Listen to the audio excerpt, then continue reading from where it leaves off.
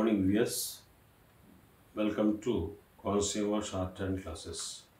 This dictation is from the speed given in the examination held in November 1963. Get ready to take dictation at 80 words per minute for 10 minutes. Right? Yes. Start. I am glad of this opportunity to address you. During the last 3 years, I met many of you both in the civil and defense services of this country. I have addressed you, discussed many matters with you, and worked in close touch with some of you. If I had my way, I would have liked to meet many more of you so that we might know each other better. For we are workers in the common cause, and much depends upon the degree of our mutual understanding.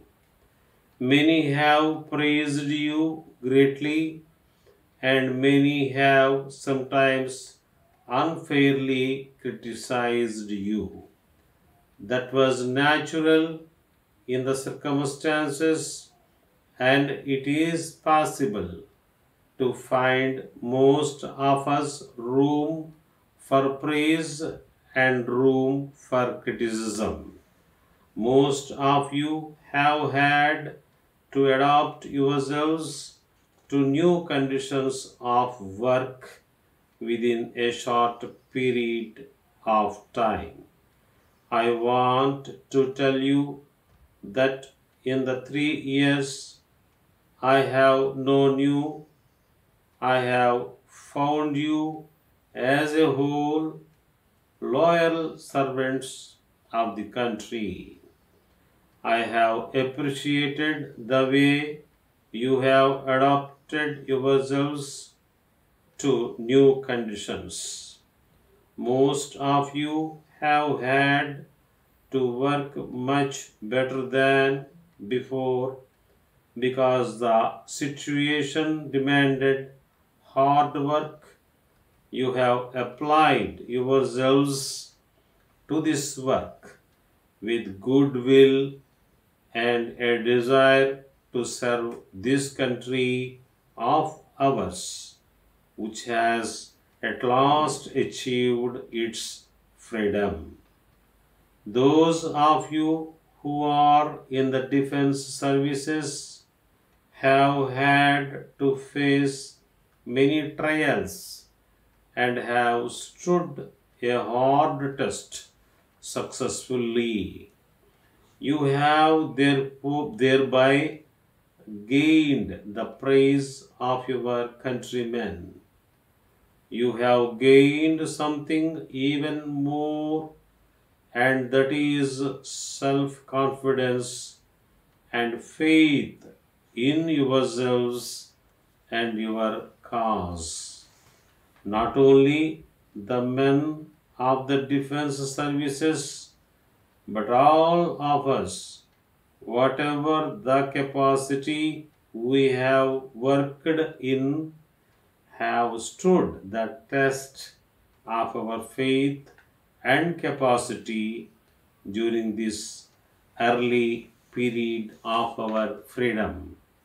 Just at the moment when all our services as well as much else in the country had been split up, difficulties faced us all, bringing death and suffering to many human beings. While facing them, we set about rebuilding the structure that had been partly damaged. Let us not praise ourselves for what we did, for so much remains undue. But let us at least recognize our achievements, for they are not less important. It is difficult for all of us to adapt ourselves to changing conditions, and even when we do physically, the mind lags behind. It is just as difficult for others to develop the discipline that freedom demands. This process must normally take time, yet you have succeeded in a large measure. Every thinking person knows that the running of a modern government requires the machinery of highly organized, efficient, and loyal services. No government can function effectively without them. I think the success we have had in this is satisfactory, but the ultimate test lies in the results we achieve. The only test is the people we serve. In hard times, goodwill may not be easily forthcoming, but loyal and efficient work in a great cause, even though it may not be immediately recognized, ultimately bears fruit. You serve the nation in a variety of ways and in many capacities. Some have the responsibility of high office, others work in small jobs. Some are generals, others are ordinary soldiers in the army. Dear sir, referring to your letter dated 1st instant, I have the honor to state that the information called for could not be supplied immediately from this office, as the necessary particulars have yet to be collected from various offices under our control. We are anyhow in a position to let you know that steps will be taken shortly to collect the particulars and send them on to you, pending the receipt of details from our subordinate offices. I would like to suggest that the statistics in detail may be prepared in your office so that the tabulation may be made according to your requirement. Further, we are just now very busy in connection with the proposed legislation in the local assembly regarding labor immigration.